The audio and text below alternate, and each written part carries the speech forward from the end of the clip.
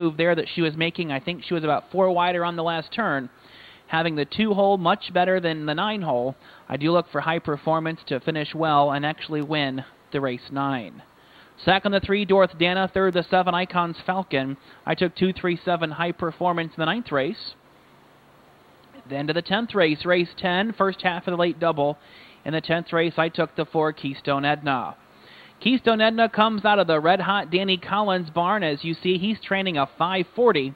This horse has really been racing very good. You can see she's been second, third, first, third, second, first.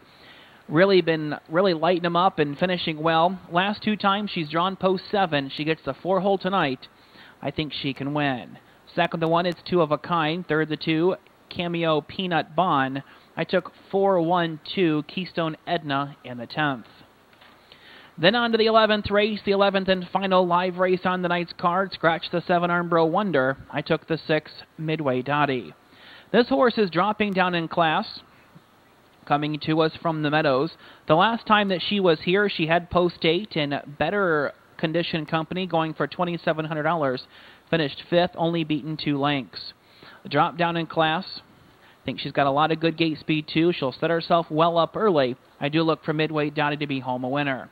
Second, the 2, Pretty Pacific. Third, the 3, Max's Noble Lady. Rounding out the super, then the 9, Raps Delight. I took 6, 2, 3, 9, Midway Dottie in the 11th and final. And those are the picks as I see them here tonight. Don't forget, post time at 7:35. Also, join us tomorrow. Great stakes action here at Sighted Downs. I believe we have 10 divisions of Ohio Sire Stakes tomorrow, each of those going for $20,000. Bet early, bet often. Good luck.